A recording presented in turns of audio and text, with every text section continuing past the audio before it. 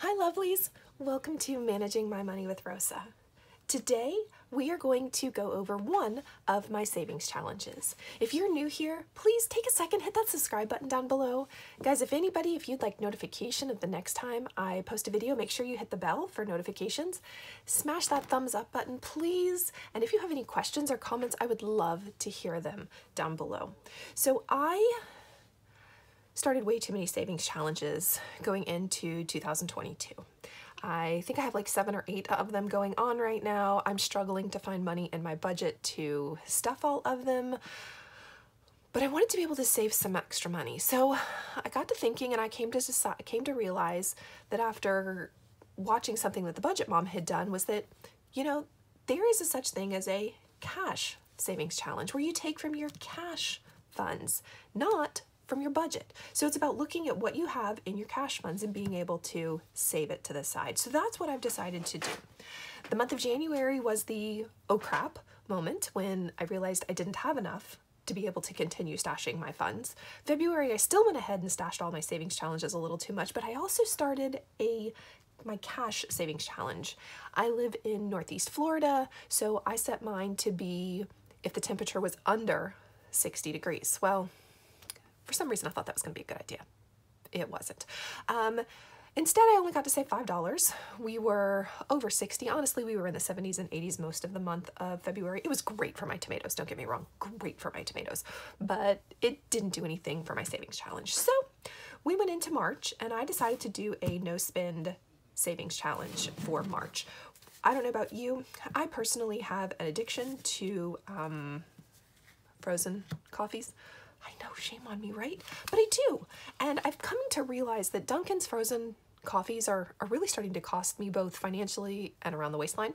So I decided to let go, try a no-spend challenge where the only coffee I have now is coffee I make at home. And then that's it.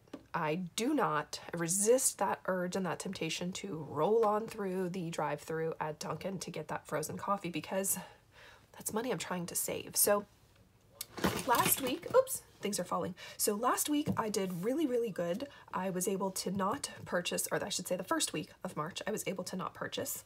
I printed a Budget Mom envelope that I really liked. It's where I store all of my cash savings challenge. I intend on using this for the whole year.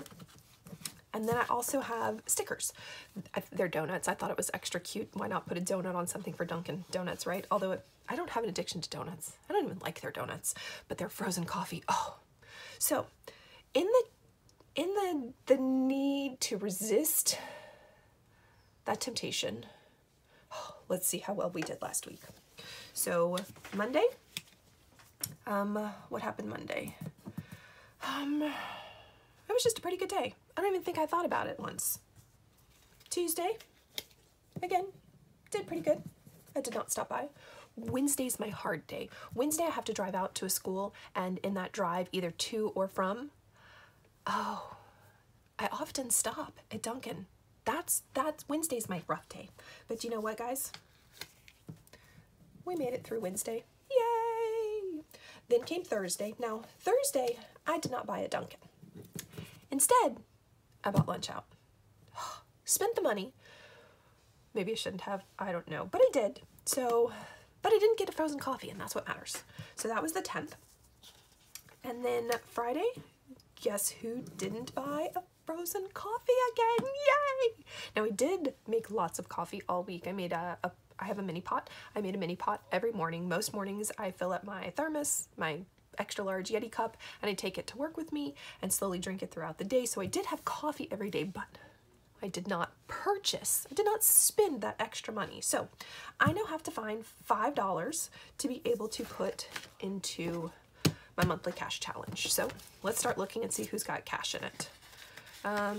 Fast food, I can pull a 5. Gas, all that's in there is my 50. It's not gonna come out of there. So let's put that. Groceries, do I have any $1 bills in groceries? Nope, all I have is a 50. It's not coming out of there. Not taking from my son's allowance. Paper products, oh, I got some ones in there. 1s and 5s, okay. Pet, do I have any ones? Nope, just a 5. We'll leave Sophie's stuff alone. Me cash, Oh, all I have is 5. That's my lowest. I'm not taking from the RV. Toiletries, let's see. And I've got a 1 in there and then a 10. So reality is I would have taken the $6 out of fast food and put it in here, but because I spent it on lunch on Thursday, I'm just gonna kind of stuff that back in there because, guys, I have a week and I have $10. We were naughty on fast food this week. So not certain how that's gonna play out, but definitely I'm not gonna take anything extra from fast food. So that leaves paper products, toiletries, and cash, and I think I'm just gonna go ahead and take it out of my $5. I should still have, I have plenty in here, so I'm definitely just gonna pull the whole 5 out of my cash and not worry about pulling it out of anywhere else. And next week, when I do this, we will find some more monies. Let me stuff my $5 in there and just one more savings challenge and I am reaching those goals. Now, I have to tell you, this week is spring break. I don't see me buying a frozen coffee at all this week, so I think I'm gonna get to save another $5, and I'm going out of town, so I'm really hoping that it's all gonna be good. See, the problem is that when I go out of town, if we leave my dad's house and go shopping, I'm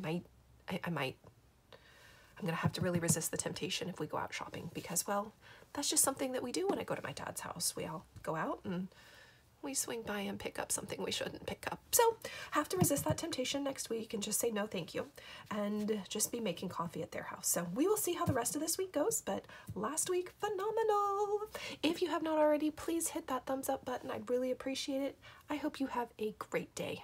Bye, lovelies.